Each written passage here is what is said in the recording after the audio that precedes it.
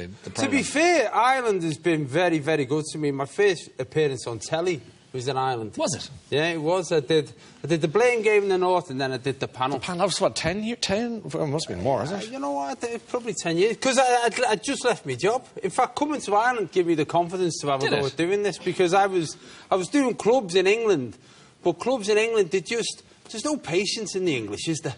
You know what I mean? Like, the Irish want a story, and they go, go on then, tell us the story. Yeah. I'm sure you'll be funny. If you're not getting paid.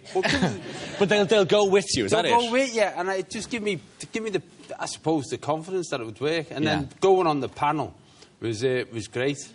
We have a clip of I'd love to see it, because you know why? I haven't seen a lot of it, because we don't get RTÉ. At the time, the Taoiseach was Bertie Ahern, and you had a bit to say about him, and this is going back in time a little bit. Let's have a look at this.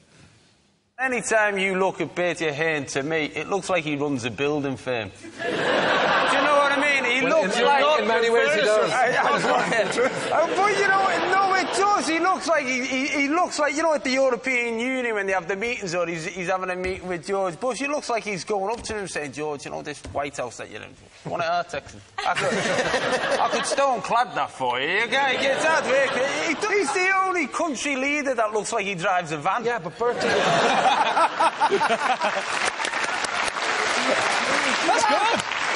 I've never seen that. You know.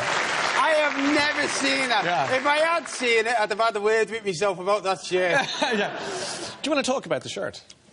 I honestly have no idea where that came from, because I don't think I ever owned that. I've obviously wore that for the day thinking this is great. This is great. And because I wasn't seeing it, because I come and do it, I go back to England, never had RTÉ, and it was never revealed to me. So the whole of Ireland's been thinking all of these years, Jesus, he's scruffy. Yeah. Nice fella, but the shirts are a little bit... The shirts are a little bit. A little bit.